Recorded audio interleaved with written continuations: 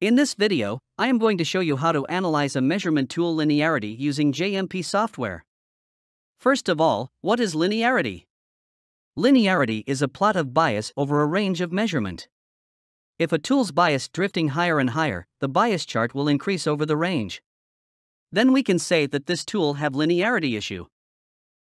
There are some misinterpretation of linearity issue. If the tool don't have linearity issue, we cannot say that the tool don't have bias issue. We need to look at the chart to interpret.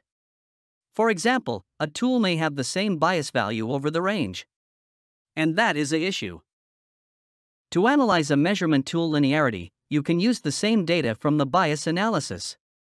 If you have not viewed the video of the bias analysis using JMP, I suggest you stop the video here and head over to watch the bias analysis using JMP video. After completed the bias analysis, go to the small red triangle next to Variability Gauge header. Click on it and select Gauge Studies, and select Linearity Report. A small window will pop up for you to enter the historical K sigma. Enter 6. And this is the Linearity Report. In JMP, the conclusion of whether the measurement tool have linearity issue is by proofing the chart slope. If the chart slope is genuine, then the tool have linearity issue.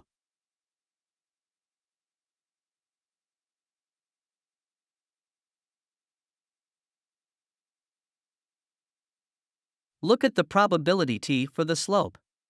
If it is less than 0.05, then it will be red. If it is red, then gauge have linearity issue. You can estimate your measurement tool's error for weight beyond the standard weight.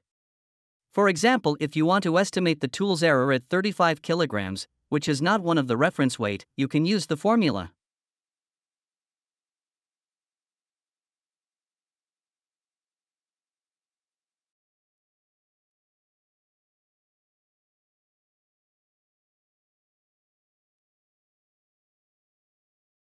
Based on the formula, the tool error at 35 kilograms is 4.24 kilograms higher than actual.